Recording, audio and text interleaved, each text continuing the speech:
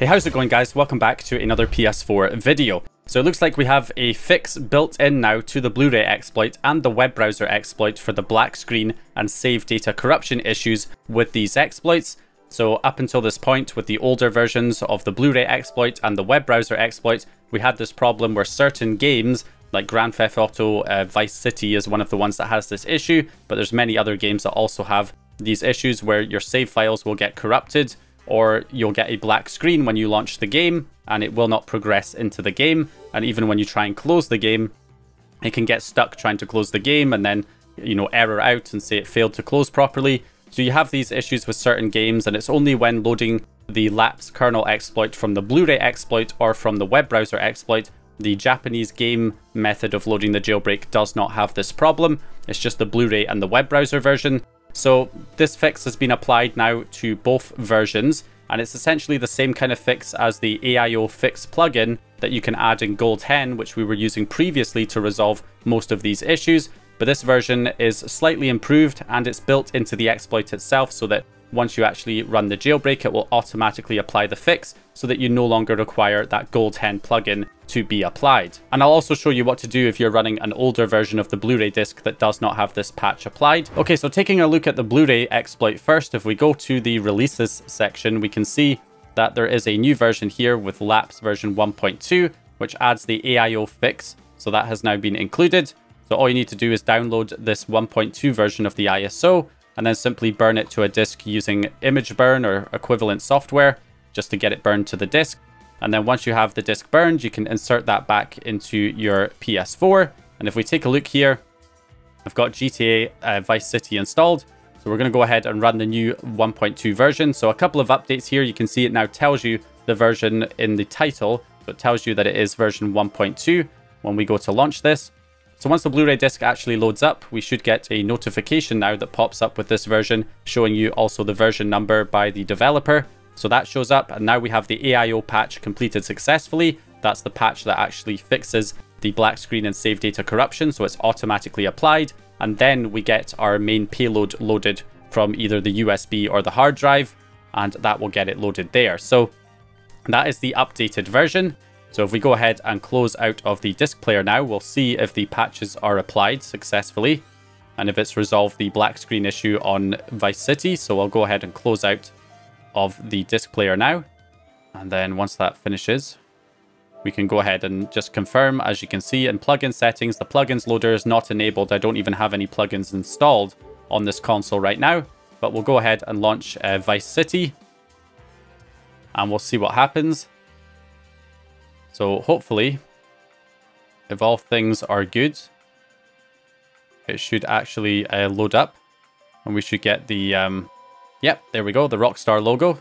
So only took a few seconds there on a black screen and then we're into the game. So it has successfully fixed the black screen issues, should also fix the save data corruption issues. One thing to mention is that if you have tried to load the game before when you still had the black screen issues, it may have caused issues with the save file, which means even after the fix is applied, you could still run into issues running the game with the fix applied. My recommendation would be just to delete, the corrupted save and stuff from the console and then try and run the game again once the fix is applied, and it should resolve that issue. But as you can see, we're up and running with the game. So the fix is automatically applied with this version, so there's no need to install that AIO plugin in order to fix this. Also, if you're using the new version and you still have the plugin applied, make sure you disable it, because you shouldn't have the AIO fix plugin being applied as well as this patch being applied at the same time. So if you're still using the plugin, make sure you disable that before you start trying to use this version that applies the patch automatically. So anyway, that is the deal with the Blu-ray exploit there. So what happens if you're running one of the older versions of the Blu-ray exploits? Because of course, a lot of people are buying discs on eBay and places where they don't have the ability to burn their own disc. So if you've already bought a disc that's running an older version of the exploit, this patch will not automatically be applied. So what can you do to apply this patch if you are running the older version? I've rebooted the PS4 now. I've got one of my older discs inserted here that just says Blu-ray disc. And this is version, I believe, 1.1 of the Lapse ISO before the automatic fix was applied. So we'll run this one just to get the jailbreak loaded. And there we go. First time. And there we go, we have Goldhen loaded successfully, but no AIO fix plugin applied with this particular version. There's a few options here. You could stick with obviously the AIO fix plugin.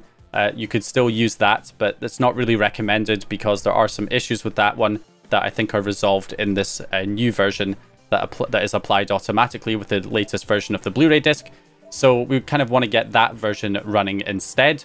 So what we can do here, first of all, is if you're connected up to your network, so if we go over to network and if we're connected to the internet here, or at least to your home network, you can head over to the Goldhen settings and go over to the server settings and enable the bin loader server, which then runs on the PS4's IP address on port 9090. If we then switch back over to our computer and go back to the BD jailbreak project and scroll down to option 7 here, adding the AIO fixes to Lapse ISO. So it says, if you are, of course, using older versions, 1.0, 1.1, or 1.1b, then what you can do is load the payload from the Goldhen or PS4 hen normally from the USB, and then send the AIO fix network elf file. So we already loaded the Goldhen payload from the hard drive or USB, but then you can download the AIO fix plugin separately here, AIO fix network.elf.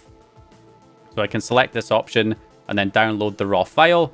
You can see I've got it downloaded here. And then you can just send it using a payload injector like Netcat GUI. I'll leave a link to this in the description. You just drag in the file, the payload for the fix, and then you just enter your PS4's IP address in this box, and then 9090 as the port number in this box. And then when I click the inject payload button, what will happen on the console, as you'll see, is the bin loader server will receive that payload and then execute it for us. So there we go. We're now starting the AIO patch, and it should find the correct pattern, apply the patches, and then we should get the same message we got with the new version saying the AIO patch is completed successfully, at which point now we should be able to launch our Grand Theft Auto Vice City again, and it should work as it did before. So that's another way that you can fix it. Now I will show you maybe a little bit more of a convenient way to do it, because having to open up a separate program on another device like your computer to run this fix is obviously not ideal. There is a better way that you can do it on the console itself, which I'll also show you here.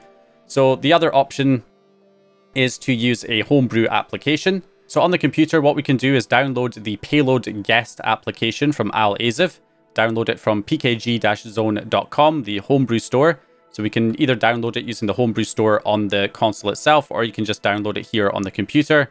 So we can download for PS4, and then there's the PS4 Explorer version. You can also download this for PS4 as well. So you want to download these Homebrew applications. You can see I've got them copied over here. And then we're just going to put those on a USB drive. So I've got a USB drive here. I'll copy them in here. And what I'll also do is I'll create a new folder here called Payloads. And then inside that Payloads folder, I'm going to copy the AIO fix network.elf file in here. And then I'm going to rename it and change the .elf extension to a .bin extension. So that's only because Payload Guest only recognizes .bin files, it seems. So I'm going to go ahead and do that, and then eject that USB drive and plug it into my PS4. Okay, so now on the PS4, all we need to do is install those by heading over to our Goldhen settings, debug settings, package installer, and it should detect the package files on the USB drive. So this is a GTA Vice City that I installed to test, but I'm just going to install, of course, the Payload Guest application and the PS4 Explorer application. So we'll get both of those installed. Okay, so with that installed, we can now open up PS4 Explorer so that we can actually install the payload for Payload Guest. So we'll do root access, and then we'll press right and left on the D-pad to switch between your USB drives, select the one that has your USB contents, and then we're going to hover over Payloads, press triangle and select the option to copy it, and then press circle twice, and then go into the data folder on the hard drive, and then simply press triangle and paste it to paste the payloads folder in this location. And that is basically it. And now we should be able to load the payload from Payload Guest itself. So again, I'll just do a quick reboot so that we're not running the payload anymore, so that we can test this. Okay, so I rebooted my PS4 and loaded the version 1.1 of the ISO again, which does not apply the fix. So we're not running the fix right now. But what I can do is just load Payload Guest. And then when I load this, we can see our AIO fix plugin shows up. I can select X to launch it. And that is it. Payload received. And if I go ahead and exit out of this now, it should just start loading the plugin itself. So there is payload received from the local host. And then we're starting our AIO patch. And there it is, pattern found, applying patches. And there it is, AIO patch is now successfully completed. We'll try and launch the game again. And again, this should now work. So that's the other way you can do it. Just install the payload for the patch in Payload Guest so that you can use that application to quickly launch it to apply the fix. And that is, one of the other easier ways to do it so that you don't rely on another device like your computer or phone or some other device to send the payload over the network. You can just do it from Payload Guest. Now, the fixes have also been applied for the PS3 web browser version of the exploit too. You've got this version for firmware 9.00 by Chameleon. So you can go to kmeps4.github.io/ps3 to use this version. You can see here, all games should now work properly. The patches were made by ABC for 8.0x and were ported to 9.00. So that's been implemented. And then there's the Al-Aziz version, which works from, well, the whole exploit works from 7.00 to 9.60, but I think the patches currently are only applied for 8.00 to 9.60. So you can see here, we've got added a built-in workaround for the black screen for firmwares 8.00 to 9.60. Feels more like a workaround versus a true fix, and 7.xx is still to come. So for now anyway, if you're using the web browser version, you can use Al-Aziz's version, which will also apply the black screen fixes automatically when you load the exploit. So the patches are also applied here to the web browser versions of the exploit too. This is still considered a workaround than a permanent fix, because it does not fix everything. There could still be some issues here or there that are still causing a problem, but for the most part, the main issue of the save data corruption and the black screen issues not allowing certain games to launch at all is being addressed here by this temporary workaround. So anyway, that's going to do it for this one. Hope you guys enjoyed this video or found the information useful. If you did, please leave a like and subscribe. And once again, as always, I'll hopefully see you guys in the next one.